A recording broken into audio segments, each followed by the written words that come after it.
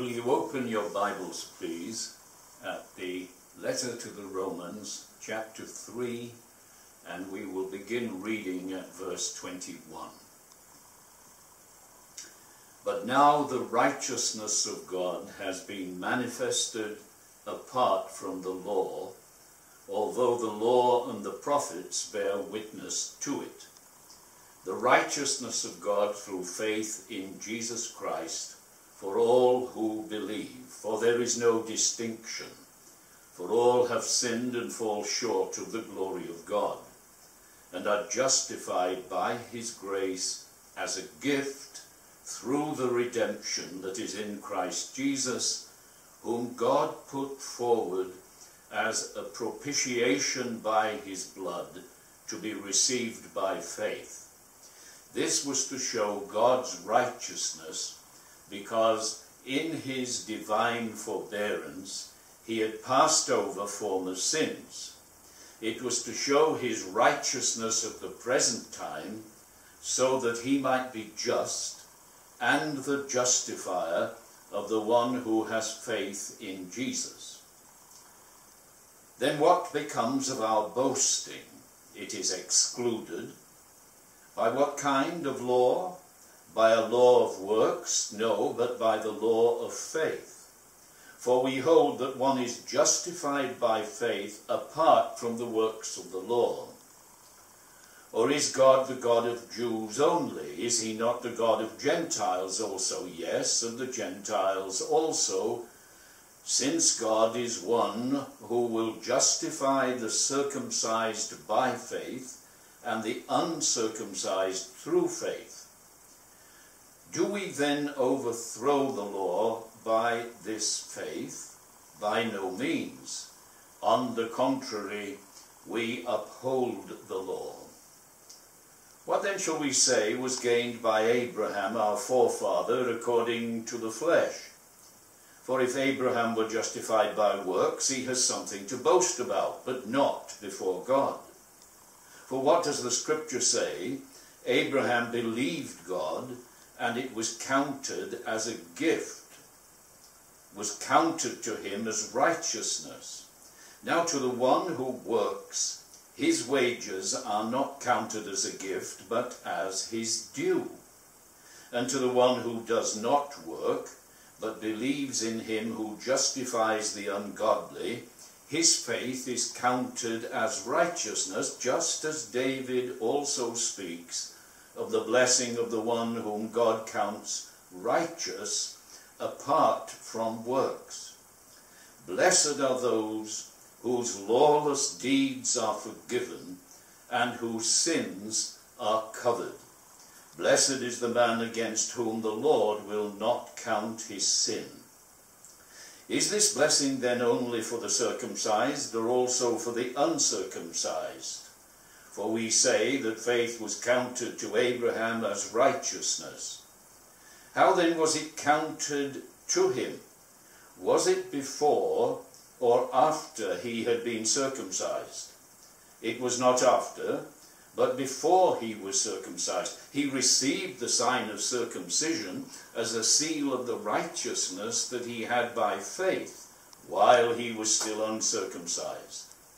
The purpose was to make him the father of all who believe without being circumcised, so that righteousness would be counted to them as well, and to make him the father of the circumcised who are not merely circumcised, but who also walk in the footsteps of the faith that our father Abraham had before he was circumcised. This great passage introduces us to perhaps the cardinal doctrine of the Christian faith, that is, justification by faith. Every great truth of the gospel is grounded on this great doctrine, or to change the metaphor, justification is the hub of the gospel wheel, the spokes and perimeter all being related to it. Now the definition of justification is this. It is the decree of God, the divine lawgiver and judge, whereby according to his mercy and grace, he removes our guilt and condemnation once and for all, and reckons us righteous in the courts of divine justice by imputing the righteousness of Christ to us on the ground of the atoning work of Christ. Why do we need justification? And the answer is twofold. All men and women and children are sinners. They have broken the law of God, either in their consciences, if they have no revealed law, or in actual disobedience of the law that they know of. In the letter of John, chapter 3, a chapter that is very well known not only by Christians but by non-Christians, especially that 16th verse, but listen to verses 18 and 36 of this great chapter. First of all, verse 18. Whoever believes in him is not condemned, but whoever does not believe in Jesus, that is condemned already, because he has not believed in the name of the only Son of God. We are condemned because we do not believe in the name of the Son of God or his work. In the 36th verse of this 3rd chapter of John, it says, whoever believes in the Son has eternal life. Whoever does not obey the Son shall not see life, but the wrath of God remains on him. That is from the Gospel of John. The Apostle Paul, in that great letter to the Romans that gives us the cardinal Christian doctrines, says in chapter 3 of the letter to the Romans and verse 9, what then? Are the Jews any better off? No, not at all. For we have already charged that all, both Jews and Greeks, are under sin, as it is written, none is righteous, no, not one. And in the 19th verse of Romans chapter 3, now we know that whatever the law says, it speaks to those who are under the law, so that every mouth may be stopped, and the whole world may be held accountable to God. I remember once listening to a Premier of Ontario at the prayer breakfast that I was attending way back in the 1970s, and he stood up and said, we politicians need to be told by you religious people that there's somebody out there. To this very day, I wonder whether I should have stood up and said, one day you are going to face God. And as a lawyer, because he was a lawyer, every mouth will be stopped and all the world become guilty before God. We need justification because we are sinners, and we were born sinners. I didn't have to teach my son how to lie or cheat or be jealous. These things came naturally from him. He didn't become a sinner when he sinned. He sinned because he was born as a sinner. Now, going on from this truth, we recognize it again in the epistle to the Romans, chapter 5, and I could quote many verses, but I'll simply do two. In verse 12, therefore just as sin came into the world through man, and death through sin, and so death spread to all men because all sinned, and so death was introduced by the created man, Adam, and in verse 15 it tells us that the free gift is not like the trespass. One man, Adam, sinned, and we are in solidarity with him. He was the federal head of humanity, and because he sinned, it was imputed and transmitted to his progeny. And you'd better believe that if you want to be a true Christian, because the same principle, that is the sin that was imputed by Adam to the human race, is also a principle by which God can justify you as an unrighteous person and treat you as if you had never sinned. I remember just last year, was it, the Raptors won that great trophy, and although I had not been watching the team as so many others did, I remember joining all those people who said, "We've won." Now, it was the Raptors that did it as our representatives. We had nothing to do with it, really, but their win was something that was applied to us. And the sin of Adam was applied to us, and the righteousness of Jesus, as I shall show, is imputed to us.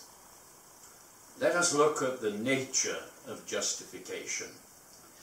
The word justified can be simplified. Think of it like this: just as if I'd never sinned. Just as if I'd never sinned. How can God do that? How can God look at us like that? Well, first of all, I hope my enunciation is good here. Justification is imputed, not imparted. That is, God does not make us morally holy, but he treats us as if we had never sinned, and the reason he can do that is our sin was imputed to Jesus. You can read that in 2 Corinthians 5:21, where it says, God made Jesus to be sin for us who knew no sin, that we might be made the righteousness of God in him. Jesus did not become a sinner, and we do not become morally holy when we are born again and justified by his grace, but God treats us as if we have never sinned. Now we can go right back to Abraham, who was justified by faith according to the 4th chapter of this epistle. And Abraham is a very interesting person as we think of justification by faith, because it tells us in the Word of God that he was justified by faith in Genesis chapter 15 and verse 6. He believed God, and God imputed that faith to him and justified him. That is, treated him as if he had not sinned. Now, Abraham did sin significantly in the same way before he was justified and after he was justified. For instance, if you look at the book of Genesis, you will find in chapter 12 of Genesis that Abraham went into Egypt. Now, he had what they would call today a very dishy wife. She would have been the winner of Miss World in the days when it was merely looking for beauty. And she was so beautiful that Abraham thought that people would kill him in order to have her. And he pretended that she was his sister in the book of Genesis when he was in Egypt, and God closed the wombs of the... Well, first of all, in this one, he sent plagues. We're in the midst of COVID-19 as I record this message, and God sent plagues at that time on the household in the palace of Pharaoh, and it was revealed to him that he was about to sleep with another man's wife, and God was punishing him, and he forgave Abraham and sent him on his way. Then we read that Abraham was justified by faith, but then afterwards in Genesis 20 he did it again. How could this great man do that? If we examine our own lives, we will realize that we often fall into the same sin as before. But listen to this. Even though he sinned before he was justified and then sinned again after he was justified, it didn't make a difference in his standing before God. God was upset, and God chastens those he loves, even though he doesn't punish them, because he had punished the Lord Jesus Christ on their behalf. Now, this doesn't mean that we can go out and live any way that we like. In the letter of Peter, chapter 1 and verse 10, it says that we are to make sure that we are the chosen of God by living godly lives. But living godly lives does not justify us with God. The blood of Jesus does that, as we shall see in just a moment. Because the grounds of our justification, the ultimate ground, is the mercy of God. In that great statement to Titus, the Apostle Paul puts it like this, Titus chapter 3, verses 5 through 7, he says, "He saved us, not because of works done by us in righteousness, but according to his own mercy, by the washing of regeneration and renewal of the Holy Spirit, whom he poured out on us richly through Jesus Christ our Saviour, so that, being justified by his grace, we might become heirs according to the hope of eternal life." We have eternal life as a result of the work of the Trinity of the Godhead, God's mercy and grace, the Holy Spirit's regeneration when we are born again, and the work of the Lord Jesus Christ. It does not depend on man's desire, says the New International Version of Romans 9:16, or our effort, but on God's mercy. And so we have there then the grounds of justification, and especially is it the work of our Lord Jesus Christ. We are, Romans 5:9, justified by his blood. In chapter 5 verse 18, we are justified by his righteousness. In the 19th verse of Romans 5, read these glorious words. It was justified by his obedience, not our obedience. And we are justified in his name, according to 1 Corinthians 6 and 11. Now, the immediate ground of our justification is this great verse in 2 Corinthians 5:21, that God made him to be sin who knew no sin, that we might be made the righteousness of God in him. I sometimes put it like this: if God keeps a file on your sin, and you are justified by God's grace on the grounds of the redemption of the Lord Jesus and the shedding of his blood on Calvary's cross, and he's going into the glory to pray for you, if God looks for your file, guess what? He can't find it, because your sin was placed upon our blessed and beloved Lord when he on the cross cried, my God, why have you forsaken me?" Because of your sin and my sin. But his righteousness is now imputed to us as our sin was imputed to him. Now, the means of justification, pardon being sought from an offended God whose Son shed his blood, is faith. By grace are you saved through faith, and that not of yourselves, it is the gift of God. In the early apostolic preaching, in Acts chapter 13, for instance, and verse 39, Acts 13 and 39, let it be known to you, therefore, brothers, that through this man forgiveness of sins is proclaimed to you, and by him everyone who believes is freed from everything from which you could not be freed by the law of Moses. And then again coming to this glorious chapter, Romans chapter 5 and verse 1, we have these immortal words, therefore, since we have been justified by faith, we have peace with God through our Lord Jesus Christ. Not on account of our faith, but through it, because God gives us the very faith to believe in him. What are the results of justification? Romans 5:1, peace with God. 1 John 5:10 through 12, eternal life. And Romans chapter 8 verse 30 even tells us that whom he justified, them he also glorified. It's so certain that we'll be glorified that God can use the past tense in that great 8th chapter. The work of the Trinity in justification, it's the Father who sends Jesus, it's the Son who acts to redeem us, and the Holy Spirit who applies it to us.